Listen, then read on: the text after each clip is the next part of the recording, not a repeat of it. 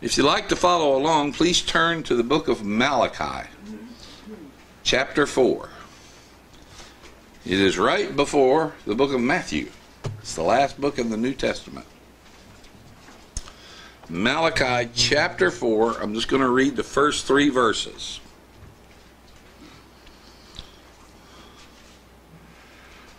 For behold, the day cometh that shall burn as an oven, and all the proud, yea, and all that do wickedly shall be stubble. And the day that cometh shall burn them up, saith the Lord of hosts, that it shall leave them neither root nor branch. But unto you that fear my name shall the Son of Righteousness arise with healing in his wings. And ye shall go forth and grow up as calves of the stall. And ye shall tread down the wicked, for they shall be ashes under the soles of your feet in the day that I shall do this, saith the Lord of hosts. I'm going to stop right there. I'm going to try and preach today about the day of the Lord. The day of the Lord. Malachi here is not what you might call the most cheerful of the prophets. But he's got some really good stuff in here, Walter. You understand? He starts off in chapter 1, yet I loved Jacob, and I hated who? Esau. Esau. That's chapter 1, verse 2 and 3. You understand? I looked. Just to be sure, in the Hebrew, it says that he hated Esau. It doesn't say that he loved him less. Matter of fact, if you look at it, it says he hated him personally. That's what the word means, as an enemy. You understand? That's what we are without Christ. We're enemies of God. And believe me, folks, you don't want God for an enemy. It never works out for the enemy. It always works out for God. But that's how he starts it out. Then he continues on in verse 7 of chapter 1. You offer polluted bread upon my altar. And you say, you understand? You offer polluted bread. And then you say, what do we do to pollute? What did we do wrong? We offered polluted bread. How? In this, that ye say, the table of the Lord is contemptible. Ooh. Don't be talking about the Lord's table. I'm not talking about what we're doing here, although I am talking about what we do here every couple months. You understand? But here's this. The Lord Jesus Christ is the table. And the Lord Jesus Christ is the showbread that goes up on that table. He's the bread of life. Don't ever say that the bread of the Lord is contemptible. And he went on to tell them worse. He said, and ye offer the blind for sacrifice. That's evil. And that's what he said. Is it not evil? And if ye offer the lame and the sick, is it not what? Evil. You understand? God has his way of offering and sacrifice and worship. God has his way of worship. And you better do it his way. Offer it now unto thy governor. Will he be pleased with thee? He said, give it to your boss. Will he be happy with it? But no, you think you're sneaking something by God. But you're not. You're not. That's the way Malachi starts out. And in some ways it gets worse. But here at the end,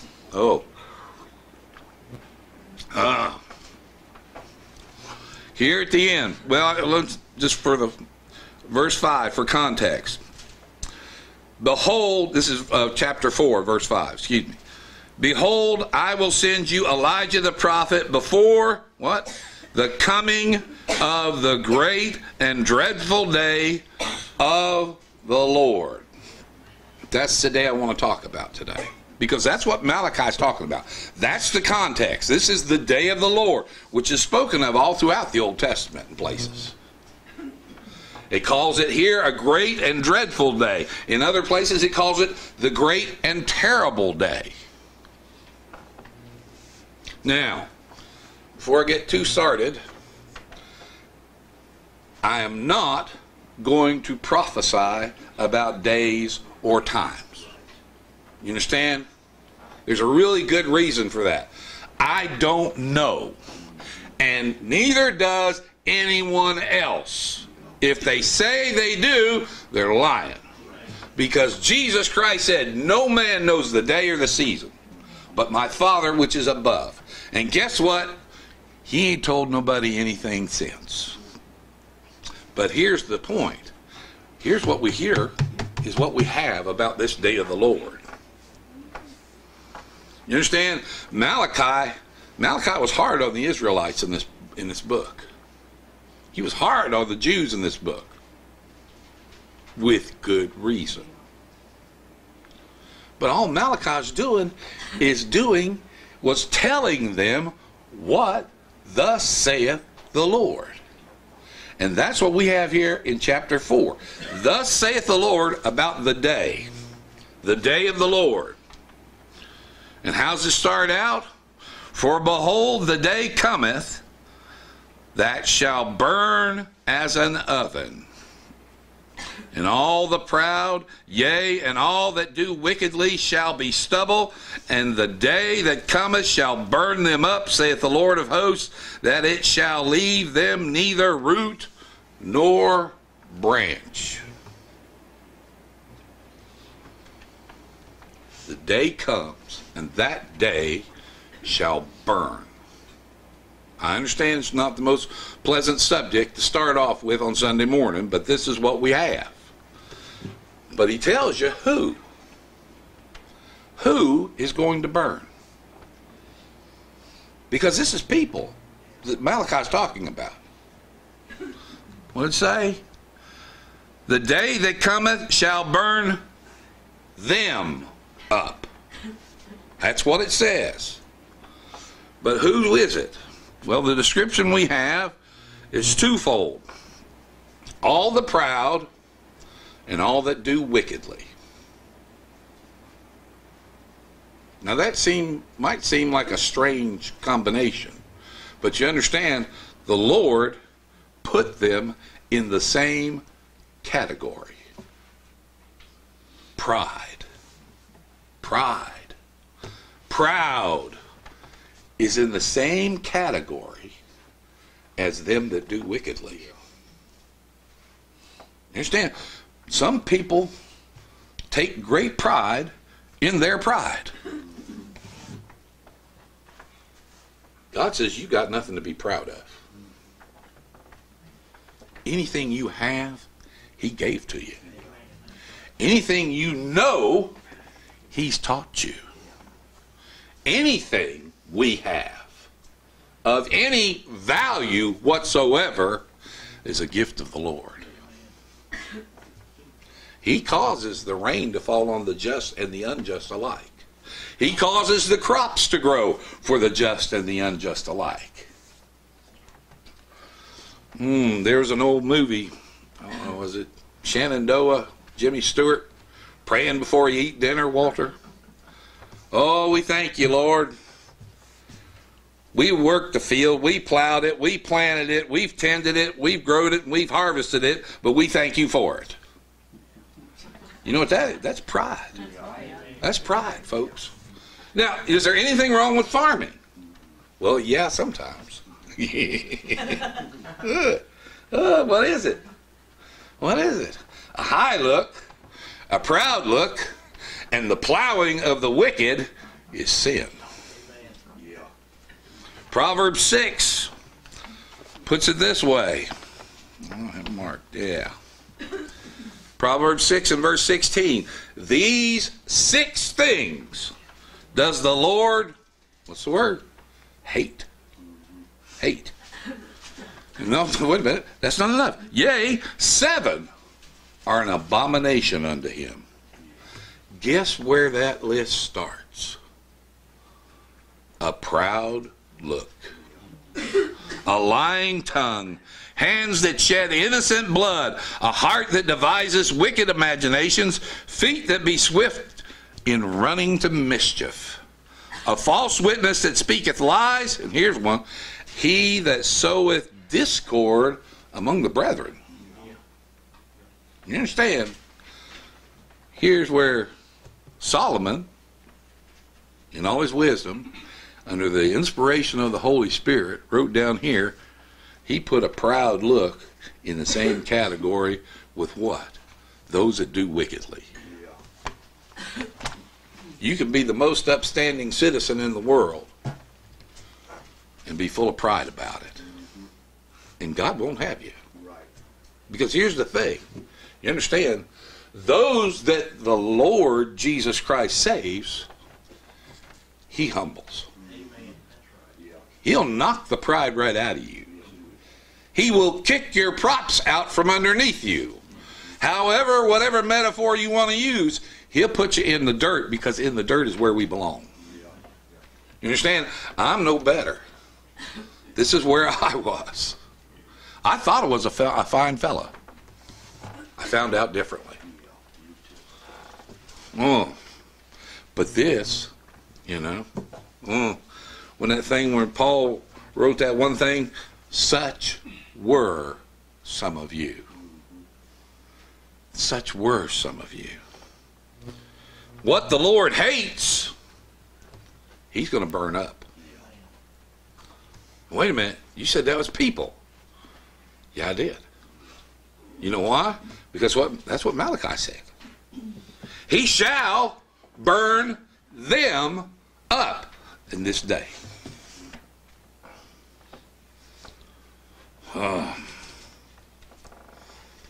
You understand? Here, I'll give you one. Another Malachi, chapter 2. Verse 17. I read this and it's like, oh my goodness. Malachi chapter 2, verse 17. Ye have wearied the Lord, how? With your words. Yet ye say, wherein have we wearied him? Well, you've wearied him when ye say, everyone that doeth evil is good in the sight of the Lord, and he delighteth in them. Or, where is the God of judgment? I still get tickled thinking, I think it was Bruce Crabtree said. He said, he says, somebody told him, said something about the fact of, well, maybe God will strike me dead. And Bruce told him, yeah, he will.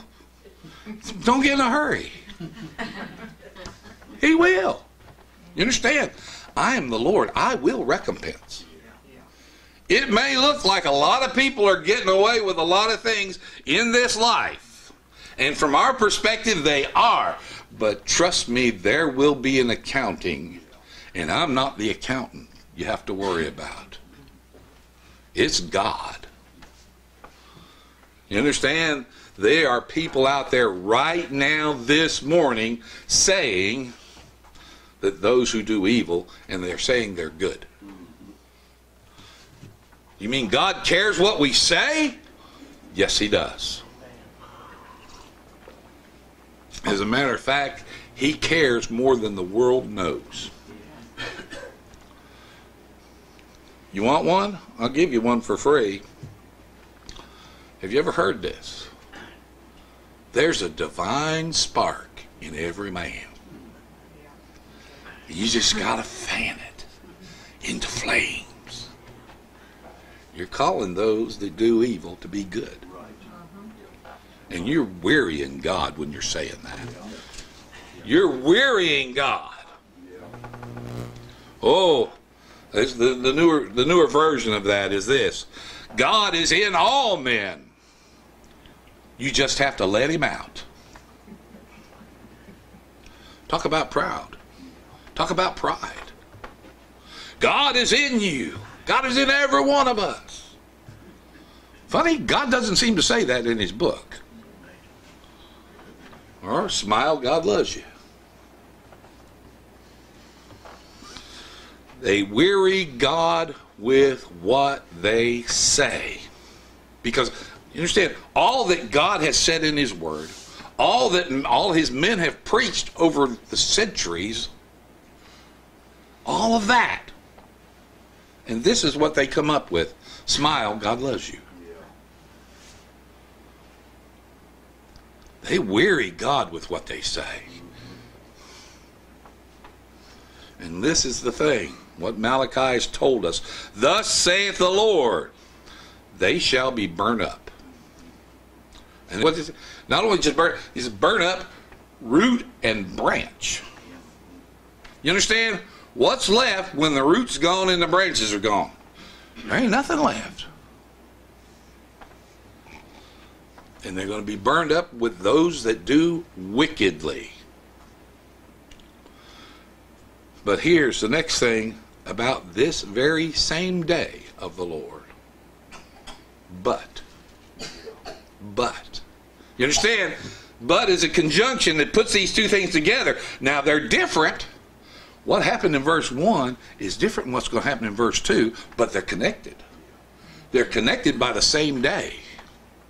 But unto you that fear my name shall the Son of Righteousness arise, with healing in his wings, and ye shall go forth and grow up as calves of the stall. This is a continuation of the previous verse. Again, let me say it. This is not a different day. It's the same day. Because here's the thing. There's only one day of the Lord. That's all there is. The day. But unto you that fear my name. Now I want to know who that is. Well, I can tell you who that is. Unto you that believe that he is precious. Unto you to whom the Son of God, S-O-N of God, has been revealed. Unto you who believe that Jesus is the Christ. Those are the ones that fear his name. And nobody else.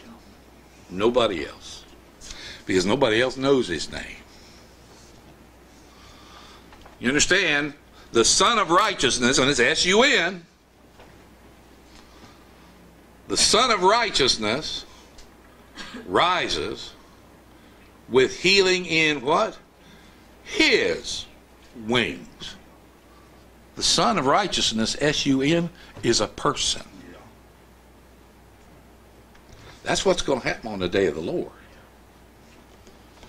The Son of Righteousness arises. The Son of Righteousness is a person, and those that know him, those that fear his name, are, guess what? They are not proud, and they don't do wickedly. Now, they're not proud because he's humbled them. It's not that pride's not in them, but they're not proud because he has humbled them. He's not going to bring you in until he brings you down. And that's the way it works. You understand? The only way before the Father is to bow your knees to Christ. And we're not naturally not going to bow until he brings us down. And trust me, folks, he can do it. His arm is not short that he cannot save. And you understand, if he's got to take that arm out and knock your legs out from underneath you, that's what he'll do. If he's got to send you out for a lifetime, a life of riotous living until you run out of money and you end up slopping the hogs, wishing you could eat what the hogs were eating, he'll do that too. He'll do exactly what he needs to do, and he will bring you down before he ever brings you up. But bring you up, he will. You understand? When Christ is bringing you in, he's bringing you up. I like that. Those that know him, he's humbled them. And they don't do wickedly. I'm not saying they don't have sin. But they don't do wickedly because his Spirit is within them. You understand? We don't save ourselves and we don't keep ourselves. They both fear and love the Son of Righteousness. You know why? They've been waiting for the Son of Righteousness. He's been promised to come again. He's coming again, and it's him we're waiting for. It's him we're looking for. I'm not really looking for the day of the Lord, Walter. I would like to say that doesn't concern me, but it does. But you understand, that's not what I'm wanting. What I want to do is see my Lord. I want to see the Son of Righteousness. You understand? That's what Job said. In my flesh I shall see God, whom I'm going to see. Even though this body gets killed, dies, devoured by worms. Just heard it this morning coming in. Yet in my flesh I shall see God, whom I shall see, and not another. I'm going to see him.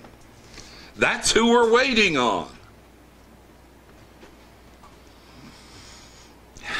And it says here, but for you that fear my name shall the Son of Righteousness arise. Arise.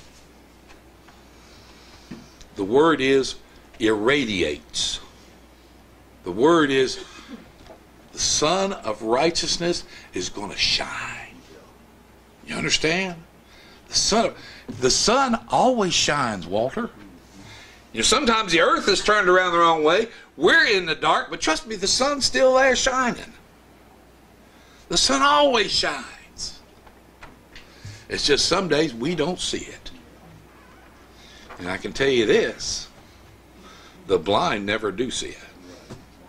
The blind never do see him, the Son of Righteousness.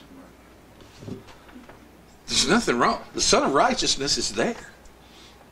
He's there right now. But the blind are not going to see him. And if their leaders be blind, and they be blind, guess where they're both going? They're going in the ditch. And you know what they're going to say while they're in the ditch? What do you mean we're in the ditch? They weary God with what they say. This isn't a ditch. Never mind.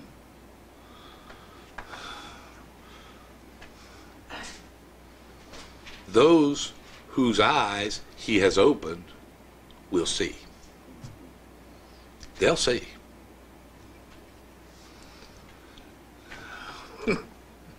He shines all the time. I don't give over. Trust me, as a believer, I don't always see it. I don't always see him. And not in that way. But he shines all the time, whether I'm looking or not. Whether I wake or I sleep, he shines.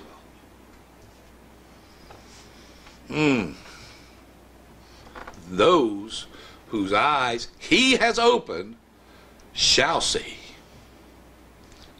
And here, they have been waiting for him. And now, where Malachi is writing here, he has come. He has come. And guess what? He is all righteousness. Understand, this is the Son of Righteousness. The shining of righteousness. Irradiating his people. The world doesn't understand what that means. They don't know this. There is no other righteousness than the Son of Righteousness. There is none. None. You understand? And that's what Paul was talking about his brethren, the Jews. And the Jews aren't no different than any other religious people, okay? You understand? They're going about to establish what? Their own righteousness. And they're wearying God with their words. They're wearying God with their deeds. They're wearying God. And at best, their righteousness is, they may have some wonderful deeds, as far as I'm concerned. But the best they are is filthy rags in the sight of God. You understand? Compared to the Son of Righteousness, we're nothing. And our righteousnesses are as nothing. We need who? We need the Son of Righteousness. We need His righteousness. And guess what? He is our righteousness. Now, if you haven't guessed by now, the Son of Righteousness is Jesus Christ. He's the Son of Righteousness. In Him should all fullness dwell. And if He is all righteousness, guess what? There is no other righteousness. There's none. Jesus Christ, the righteous. The righteous. But guess what? Don't guess, I'll tell you. He is our righteousness. God has made Him to be unto us wisdom and sanctification and what? Righteousness. Wisdom and righteousness and sanctification and redemption.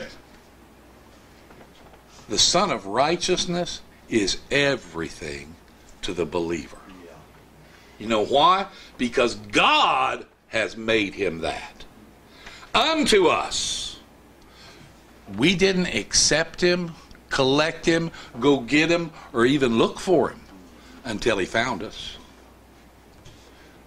The Lord has made Him unto us.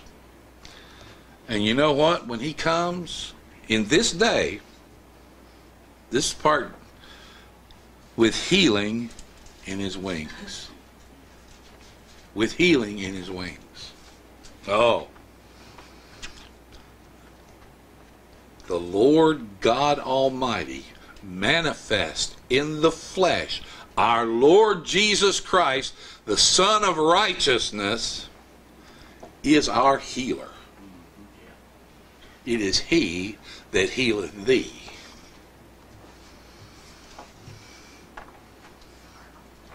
And you know, this is the strange thing. He's rising with healing in His wings for those that fear His name on what? The great and dreadful day of the Lord. Like I said, folks, there's only one day. There's only one day. And you know what? He's covered us with His righteousness. I preached it a few months ago. There's only one robe of righteousness. I said there's many garments of salvation, but there's only one robe of righteousness, and that's what He has given to us. The one robe. His righteousness. The Son of Righteousness. That prodigal son that came home after God put him through all that, what did the Father say? Bring forth the best robe and put it on him. He can't put it on, but God can put it on you. You can't put it on, but God can put it on you. Oh, behold, the day cometh. Those that fear His name are those that are in Him, and His people shall see the great day of the Lord. And the great day is a day of healing for the people of God. There's healing in his wings. Spiritual healing, yes. Physical healing, guess what? Also yes. Also yes. Paul wrote it in Philippians 3, verse 20 and 21. There. For our conversation is in heaven, from whence also we look for the Savior, the Lord Jesus Christ, who shall change our vile body, that it may be fashioned like unto his glorious body, according to the working whereby he is able even to subdue all things unto himself. You understand? The Son of Righteousness is arising. He's going to arise with healing in his wings. And this mortal's going to put on immortality. This corruption's going to put on incorruption. And this vile body's going to be changed that it might be fashioned like unto his glorious body. And then what happens? You'll go forth. That's what it says. You'll go forth. And ye shall go forth and grow up as calves of the stall. The great and the dreadful day of the Lord is both great and dreadful. Understand? Like I said, this is all one day.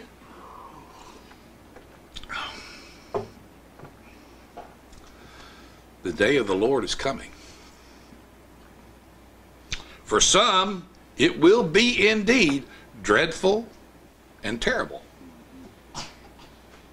But for those that fear his name, this is a great day. This is a great day. This is a great day. And for some, this day has been greatly desired.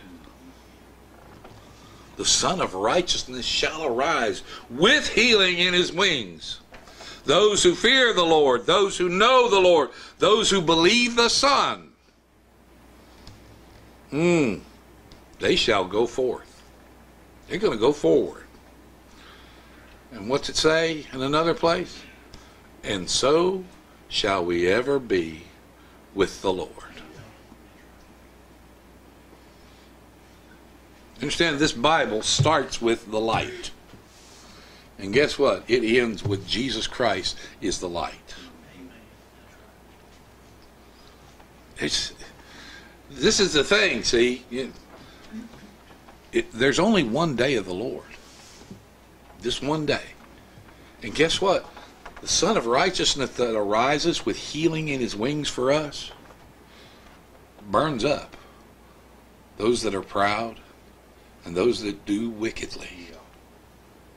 Like I said, it's not always the most cheerful message in the world, but if you know him, you know this one thing.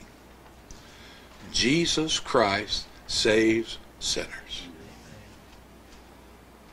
He came to save sinners.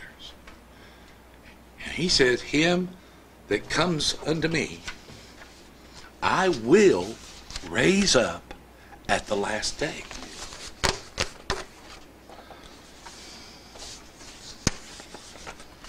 This is the word of the Lord given to Malachi for us. But unto you that fear my name shall the Son of Righteousness arise with healing in his wings, and ye shall go forth and grow up as calves of the stall, and ye shall tread down the wicked, for they shall be ashes under the soles of your feet in the day that I shall do this, saith the Lord of hosts. All I can say is this. behold, the day cometh. It's coming. It's coming. Be sure his judgment slumbereth not, but neither does any of his good promises either. His healing slumbers not also. Our Heavenly Father, we're thankful again for this time and this place. Thank you, Lord, for what you've done for us and are doing. And please come quickly, Lord Jesus. We long to see you. We long to hear your voice. We long for the healing of your wings. Help us, Lord. Be with Walter as he comes to preach your word, your gospel. Give us ears to hear. In Christ's name we pray. Amen.